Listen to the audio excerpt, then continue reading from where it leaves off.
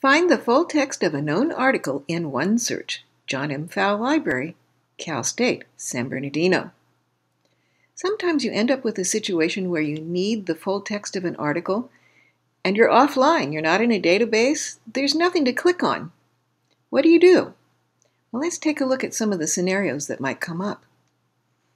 You might be looking at the list of references at the end of a scholarly journal article or at the end of a scholarly book like this one, and find the perfect article for your topic, but nothing to click on. You might also have a handwritten note that somebody gave you or that you wrote down yourself and nowhere to click. And you might also get an assignment for reading for a class meeting, and this is all you've got. No full text. Fortunately, there's a very straightforward way to deal with all of these situations, and I'm going to show you just how to do that. Let's go back to our first example. Okay, what we're looking at here are the notes at the end of a scholarly book, and the title of our article here is Evidence for Neanderthal Jewelry, Modified White-tailed Eagle Claws at Crepina. The title of the journal is PLOS 1, and then you have some other information there that we'll talk about in just a minute. So this is a really long title. I'm going to use just the first part, Evidence for Neanderthal Jewelry. And how I'm going to use that is I'm going to go to the library's website and enter that first part of the title into our OneSearch. OneSearch actually searches nearly every single database that we have, and we have well over 150 databases here. And it can be very overwhelming if you're just looking for a topic, but when you have a specific article that you're looking for and you've got that title, you can use it to find that full text no matter where we have it. So I've got my search entered, and out of this drop-down menu, I'm going to choose Articles. And that launches an immediate search to find our full text. Okay, and there's our article. And we can see that we've got a link here to start finding the full text. I'm going to click on that. And in this screen, up at the top, it just repeats our citation information, the title of the article, the authors, and so forth. And the bottom part here, I'm going to scroll down, gives us the links to all the different databases where we can get that full text. And I'm going to just click on that first one.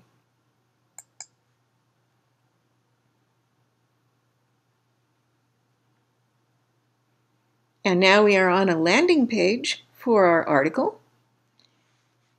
In this particular database, if we scroll down a little bit, we can see the abstract and then the plain HTML full text down below. We also have, up here at the top, the PDF for the full text that we can read online, or the PDF with the full text that we can download. So you've got a lot of choices here, and that's just the way that this particular database sets it up. All right, I'm going to show you one other option with this particular example. Let me go back to that first screen again. And notice that in addition to the title of the article and the title of the journal, we also have a DOI, a digital object identifier. This is a special number and some letters there that identifies just that one article. And if you prefer to enter that instead of the title, you can do the same search, but with the DOI. And so here I've entered the DOI, and again, we will click on Articles.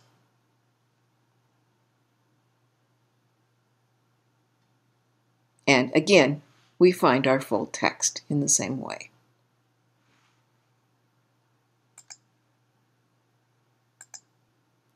Going on to our second example, the handwritten note. Here, the title of the article is On Dormancy Strategies in Tardigrades. You've got your author, and you've got the journal that it's in, the Journal of Insect Physiology, your volume, your issue, and your pages. Okay, let's run a search for this one. Again, I'm going to OneSearch, and I'm putting in the complete title this time because it's a relatively short one. Again, I'm going to click on Articles.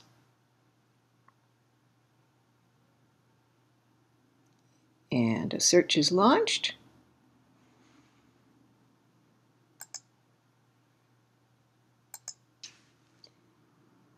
And once again, we find our article, and we have the full text available link.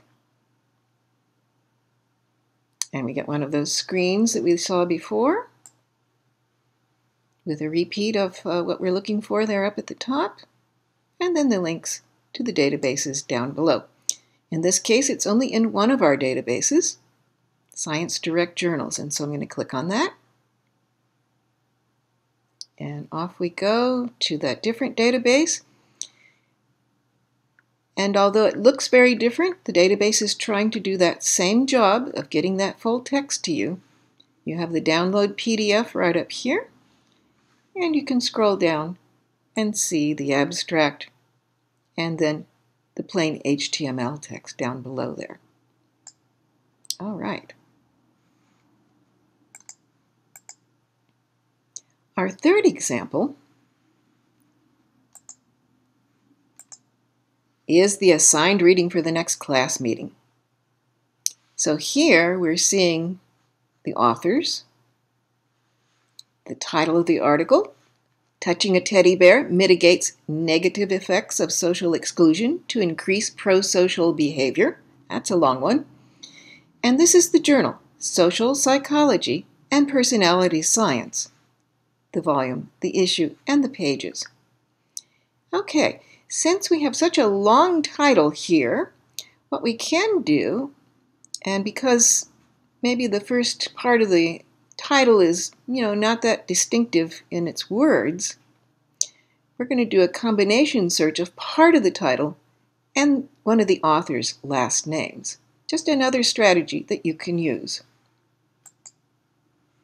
And back to OneSearch, and so we put in Touching a Teddy Bear and the last name Zhang, and search articles.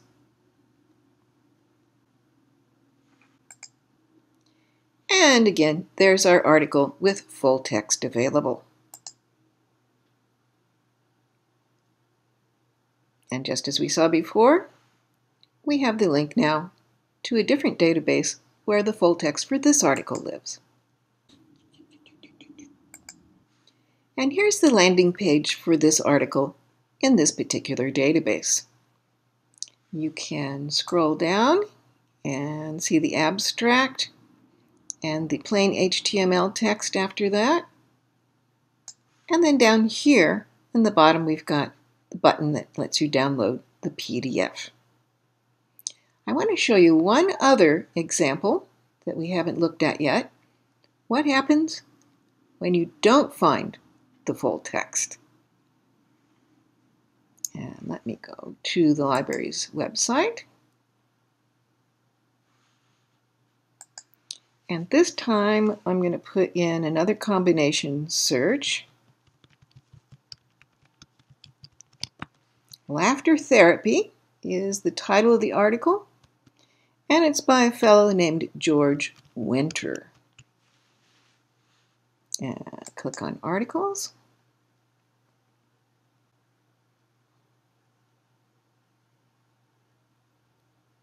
Okay, so we found a match for what we typed in,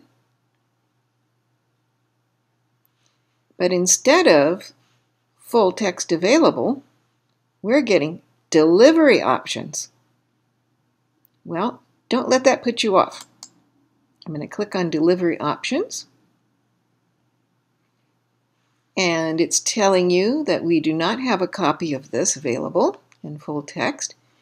It gives you a suggestion that you might check for a free version in Google Scholar. Sometimes you get lucky. Let's see if we do. And we're not getting lucky here. These are different titles, and we're not seeing any HTML or PDF over here. Okay, so we're going to back up, and we'll go with the second suggestion: get this article through interlibrary loan. Notice over here that it gives you a reminder that the PDFs of the full text will be delivered to your account, and that's your interlibrary loan account, in 2 to 3 working days.